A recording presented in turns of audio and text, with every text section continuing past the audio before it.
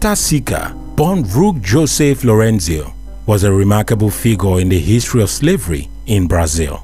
Taken into slavery at a young age, he was forced into the labor and subjected to being a breeder, fathering over 200 children. Standing 7 feet tall and weighing around 300 pounds, he was chosen for this role with the misguided belief that his physical attributes would yield strong offspring.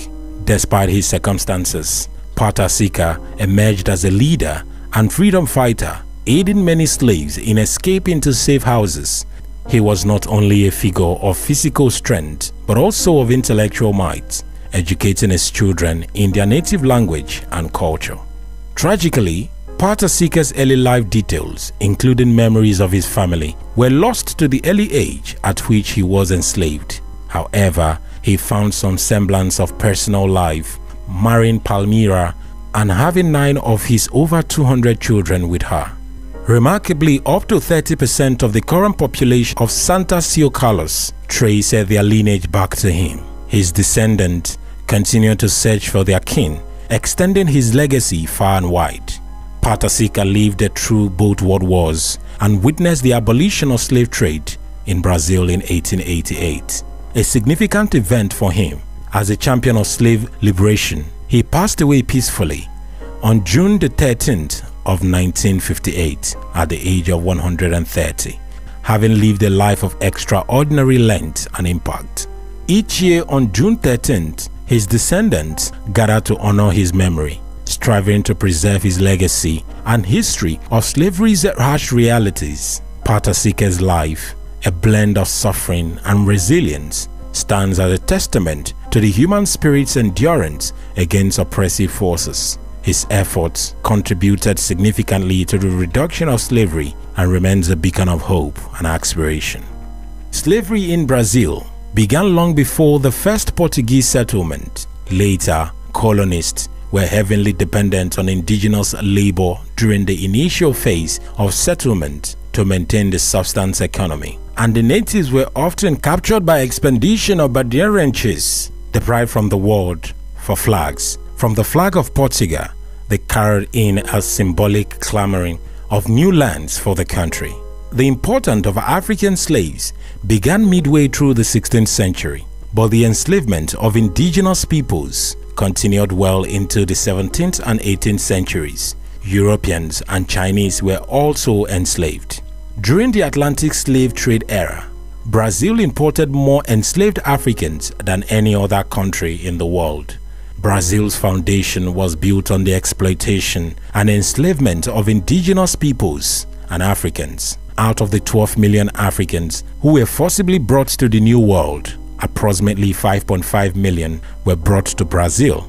Between 1540s and the 1860s, the mass enslavement of Africans played a pivotal role in the country's economy and was responsible for the production of vast amounts of wealth. The inhumane treatment and forced labor of enslaved Africans remains a significant part of Brazil's history and its ongoing struggle with systematic racism. Until the early 1850s, most enslaved Africans who arrived on Brazil's shore were forced to embark on Central African ports, especially in Luanda, present-day Angola. Slave labor was the driving force behind the growth of the sugar economy in Brazil, and sugar was the primary export of the colony from 1600 to 1650.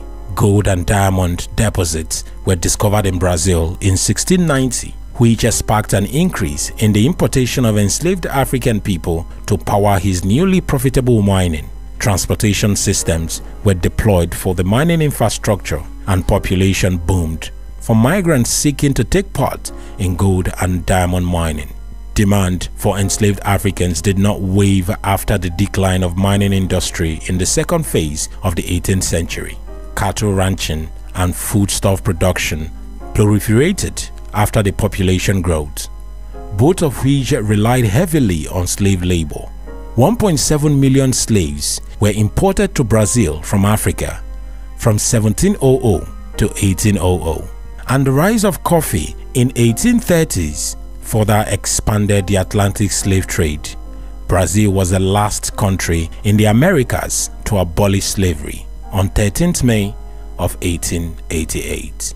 Long before Europeans came to Brazil and began colonization, indigenous groups such as the Papanasses and a host of others enslaved the captured members of other tribes. The captured lived and worked with their new communities as trophies to the tribe's martial prowess. Some slaves would eventually escape but could never retain their previous stature in their own tribes because of the strong social stigma against slavery and rival tribes. During their time in the new tribe, enslaved indigents would even marry as a sign of acceptance and servitude. Those enslaved by cannibal tribes were often killed and eaten. Such reported actions of cannibalism and intertribal ransom were used to justify the enslavement of Native Americans. Throughout the colonial period, the Portuguese were seen as fighting a just war when enslaving indigenous populations, supposedly rescuing them from their own cruelty. This focus on pre-colonial slavery has been criticized, as it fails in the face of reality that Portuguese enslavement of Amerindians and later Africans were practiced at a much larger scale than proud local enslavement practices.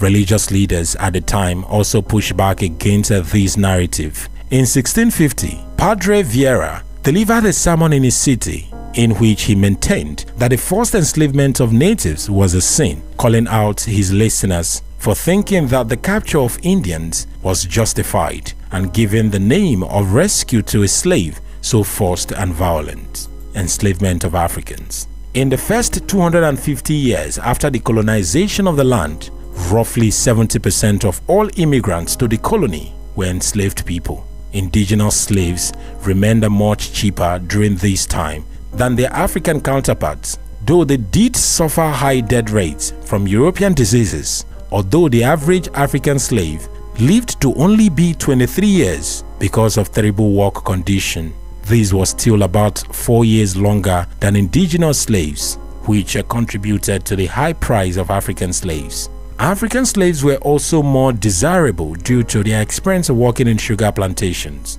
In a particular mine in Brazil in 1540s, for example, African slaves were said to have held all the most skilled positions, including the crucial role of sugar master, even though they were vastly outnumbered by native slaves at the time. It is important to pinpoint when the first African slaves arrived in Brazil, but estimates range anywhere in 1530s. Regardless, African slavery was established at least by 1549, when the first governor of Brazil, Tomé de Suaça, arrived with slaves sent from the king himself.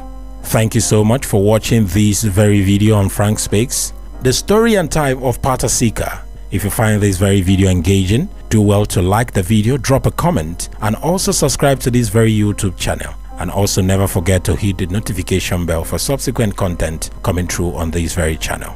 Do us this lovely favor as well by sharing this video and preaching the gospel of Frank Speaks to everyone around you. Thank you so much for watching.